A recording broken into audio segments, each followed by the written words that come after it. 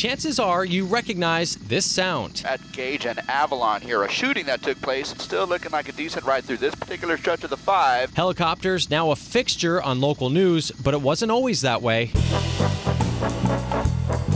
They took off the camera monitor that the cameraman would look through to save weight. Cleve Landsberg is son of television pioneer Klaus Landsberg, the founder of KTLA Television in Los Angeles, the first station west of the Mississippi in 1947. Had a vision of having what he called an eye in the sky and putting a camera up in the air. Klaus was the engineer who developed the original plans for the telecopter back in the 1940s. You hear me loud and clear, and you're airborne? It wasn't until 1958 when it went live for the very first time. We're right over the Western Avenue cutoff over the Hollywood Freeway now. Back then, they were using a simple single rotor unit. It could fly for less than an hour on a tank of fuel. It was made famous by the TV series MASH.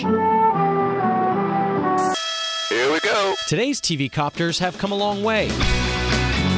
This is called an Airbus AS350. It's called an A-Star, but we call it Sky 5 HD. They're sent everywhere, from traffic to breaking news. It's got a 143-gallon tank, and that enables us to stay airborne for anywhere from 2.5 to 3 hours of flight. And unlike the early days, current models like KTLA's Sky 5 have 3 cameras. So we have the camera that's mounted on the front of the helicopter.